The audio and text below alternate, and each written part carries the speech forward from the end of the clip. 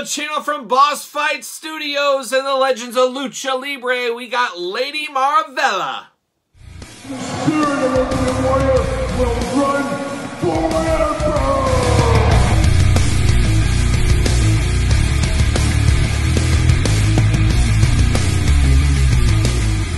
Welcome everyone, Kyle here, and welcome back to the channel for another Legends of Lucha Libre unboxing and review. And today on the channel from the latest wave, we've got Lady Maravilla. But for all your Legends of Lucha Libre needs and a whole lot more, make sure you're hitting up Entertainment Earth. Use discount code Kyle, save yourself 10% on all in-stock items. Of course, anything over $39 does ship free. Normally, I'd go to a Ringside Collectibles to pick up my wrestling figures, but it doesn't seem like Ringside has these in stock. I'm not sure if they're going to be carrying this line going forward. I guess we'll see, but you might be able to get them there sometime very soon. But of course, these are hot off the truck at Entertainment Earth. Wait for them to go off the truck, save 10%. That's exactly what I did. I do have Conan coming. We will unbox him on the channel. He's a couple days later in the ship department, so I don't know what's up with that. But we'll get to Conan eventually here. And we'll eventually do this review like we do all the other reviews on the channel. We're going to take a look at the packaging. We're going to talk about it. We're going to unbox it. We're going to talk about it. We're going to see where it goes from there. So without further ado, let's take a look at old Lady Maravilla. There she is. I do like the packaging a whole lot on this one, especially that pink background. It really, really does pop. It feels really nice. Very elite style packaging, I guess. It's kind of got that, you know, square rectangular style box looking really good. Big, big window box, all the different accessories in there. Legends of Lucha Libre down here. Lady Maravilla down there. Got a little thing here on the side. It says, say her name with the star on there. 8 and up, warning, choking hazard, all that fun stuff. Nothing too fun on the side.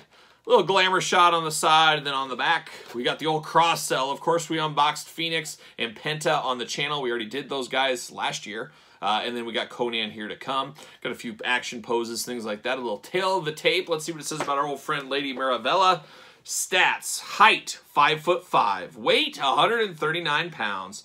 From Monterrey, Nuevo Leon, Mexico. Absolutely stunningly beautiful this time of year. Debuted 2009. Finishing move, the old cradle suplex. Very, very cool. One thing that's interesting is this package opens up very easy. There seems to be no tape, at least on mine, holding them in, so it's just easily removable there. Pull this out and get the little pink background. How about that? Maybe use that for a little background diorama, something like that. Who knows? See you later. Goodbye. See you later. Goodbye. The rare off to the side. We don't do that very often, so it's a special video here. We got the double plastic prison, it looks like. There she is. And that's probably good if they're not taping the box. That way all the stuff won't slide out on accident, but very good in the plastic prison. The dual plastic prison, very rare. Usually only used for Star Wars, as we do know. And there it is. Put this back together and off to the side. See you later. Goodbye. And now let's take a look at this figure. We'll take a look at the figure in the head, but let's look at these extra hands first. She did come to fight. She's not messing around down in Mexico. She's got 2 fists of fury. And I think really the only time I remember that sticks out in my head of seeing her wrestle was I think she was on an episode of Impact way back in the day against Tessa Blanchard. Maybe some of you guys remember that, or maybe I'm dreaming. Who knows? But obviously wrestles down in Mexico much more. Who knows? Maybe we'll see more of her in the States eventually. She does come with 2 gripping hands here. Got to have some gripping hands to go along with the 2 fists. And then we got the 2 open hands, slapping hands, splayed out hands, whatever we want to call them here. We do have those as well. So choose your own hand adventure as usual. Now here is a really cool one. At first I thought it was a golf club, but it's a big old selfie stick. And selfie sticks, are they still a thing? There was a short window of time, and I guess it was pre-COVID. BC COVID, we'll call it. But before then, there was people that would walk around and carry these things, and I just thought it looked absolutely ridiculous. I don't think I've ever used a selfie stick in my life, but people would walk around the mall, they're taking their pictures and stuff. It was a thing. You had to be there. If you're only like 3 years old, you might not remember, but I'm sure a lot of you guys do.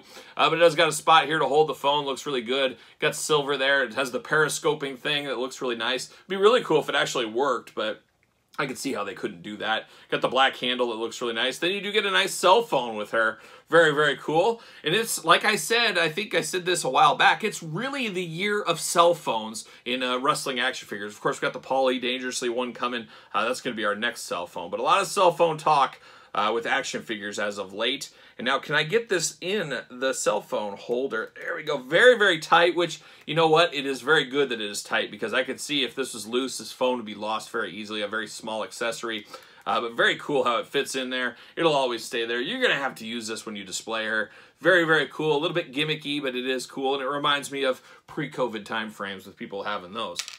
So very, very nice right there. Now we get down to Lady Maravilla, the figure here, and we're going to have to do a lot of comparisons because a lot of people do like these figures, myself included. That Phoenix and that Penta were absolutely awesome, and I even like their akin to basic figures with the Taya Valkyrie.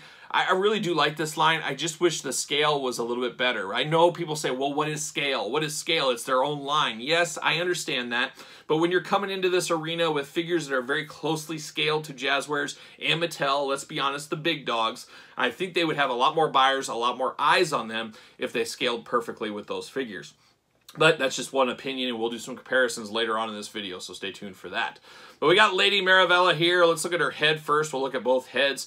The stock head looking pretty nice. Looks like she even got by her lip. She has like a piercing in her like lip there, or outside of her lip, whatever you want to call it. But whatever the kids are doing these days. But she does have that. That's nice attention to detail. Nice mask on her. Got her eyes behind the mask. The mask, of course, not going to be removable. It wouldn't be.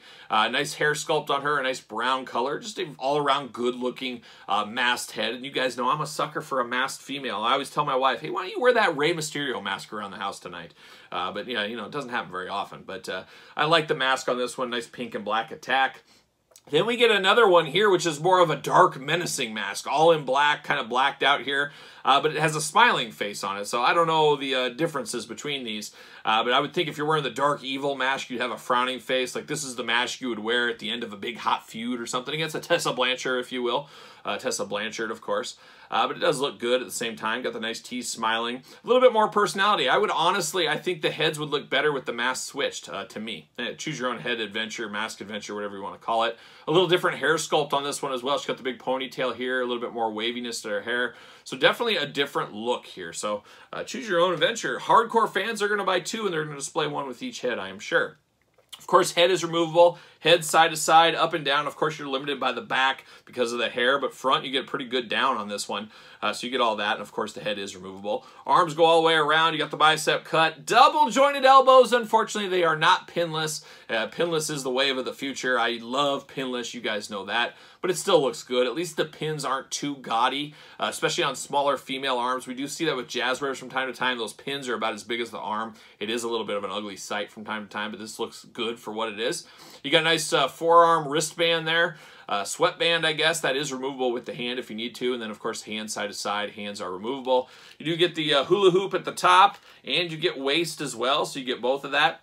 You know, looking at this body, you could almost pop this head off, and you could almost use this as an AJ Lee. We all remember AJ Lee. It kind of reminds me of that body style, I guess. She just got the pink and black attack looking on her outfit here, looking like she's a young member of the Heart Foundation. Got the M on her butt, looking nice. She can do those big old boss fight splits if need be. No thigh cut, which doesn't disappoint me. I like the thigh cut, but if I had to give up some articulation, that would probably be one of the first ones to go. That or toe articulation, and there's no toe articulation on this. You get double jointed knees, very nice. It's always interesting how they do this with the sculpted in knee pads. I don't love it, I don't hate it, it's just somewhere in the middle for me, but it is definitely something that sets them apart from the Jazzwares and the Mattels of the world. Definitely looks good. I should say skin tone is a nice kind of peach-ish skin tone. Very interesting look to it. Just very, very peach colored. And then I do got, oh, there you go. You can get her hips. There you go. You get that hula hoop. You can get that kind of off-centered and it looks a little bit funny. But very, very interesting articulation. But it feels good in hand. It flows really good. I have no problems with that. There is no boot cut, but you do get ankles. Very good ankle movement on it. Much better than Mattel's ankle movement, I will tell you that. And I don't know. Will she fit on a ringside stand? Do I have a ringside stand? What are we doing? Oh, I got one right here. I was going to say, do I not have one handy? I usually have a stack, but I must have used them all. I got one right here. So we got a ringside stand. Will she fit on that stand? Oh, yes, she will. Use discount code Kyle. Save herself 10%. She does fit on that stand. You got to force it in there a little bit, but she definitely does fit, so that's always good to see. Not a bad figure for what we have right here. Not super familiar with the work, but it's always cool to really build out the shelves, build out some of the different federations, some of the different wrestlers from across the world, and that's what we get here with the Legends of Lucha Libre. Now, we got to go to the big test here is the scale test. That's one of the biggest questions about this line. Have they fixed the scaling? And what's going on with the scaling? Some people say it's good. Some people say it's terrible. Some people say it's in the middle. It seems like it runs the whole gamut of scaling, I guess. But she is supposedly 5'5", so note that. And we're going to start it off, and we're going to grab from Boss Fight Studios, we're going to grab the Taya Valkyrie figure, a very, very underrated figure. Obviously, she's been in WWE, NXT, Impact, all over the place. So a very known property here, but she is supposedly 5'8".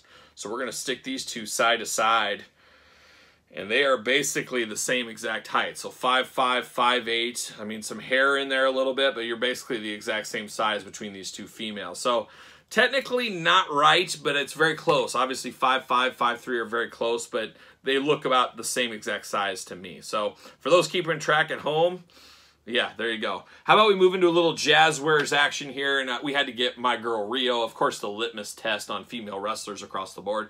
Peg warmer of the century, really, at the end of the day. She's going on 3 years on the pegs, as you guys see in my figure hunt videos. But Rio, little Rio, only 5'1". I could put her in my pocket almost. But Rio right there, she is towering. She is towering right there. She is much taller than Lady Maravilla, and she's 4 inches shorter in real life. So that's not working so hot there against Jazzwares. I did grab a Jade Cargill, probably the biggest female wrestler right now. Probably Raquel Gonzalez is right there with her, but she is 5'10". Same height as my wife. Uh-oh, Taya taking a header. Same height as my wife, for those keeping track at home. My wife comes from a land of giants, as do I, apparently. But 5'10" versus 5'5". Now, that looks a little bit more correct to me. But you got that comparison right there with Jade Cargill, of course. Then let's bring it over to the Mattel WWE Elite line, and I grabbed Queen Zelina, of course, one of the latest female figures we've unboxed here on the channel. And much like Rio, I can put her in my other pocket, as she is 5'1". So we see that right there, and this looks a little bit better. So Lady Maravilla is at least taller than her. It's not quite that big of a difference, but it is a little bit. We'll say it's an inch or two, so I think we're in the ballpark with that. I think that does work.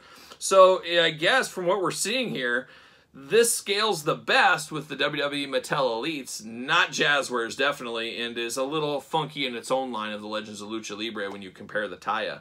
But I think this is close enough to be dangerous as far as Mattel goes with the Queen Zelina figure.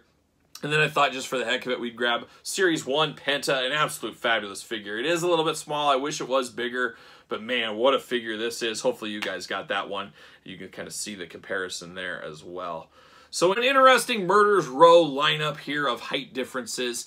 It's not perfect, but it's not 100% terrible unless you're in the Jazzwares arena. That's my final ruling, like a young Judge Wapner. That's what I'm doing right there. So I've sealed the deal right here on the channel at this table that I sit. You guys know how that goes. But what are your thoughts on Lady Maravilla? What are your thoughts on the Boss Fight Lucha Libre figures? You picking any of these up? You picking and choosing? You totally out? You say, I can't collect any more wrestling lines? I guess let me know your thoughts on this one right here. And of course, like I said, we'll have Conan here sooner than later, much earlier on the Patreon, as we always do say. But make sure you do like this video. It always helps the channel. Give it the old thumbs up. Don't forget to subscribe to the channel. Turn on the old notification bell. Don't forget about the Patreon, early access to videos like this, bonus content, exclusive content, giveaways, Q&As, and best of all, you do support the channel. You can also support the channel over at ProWrestlingTees.com. Search Kyle Peterson, and don't forget about social media. SirPaul64 is where you're going to find me on Twitter, Instagram, _Kyle_Peterson. So for the Legends of Lucha Libre, I am Kyle. I will see you guys all real soon.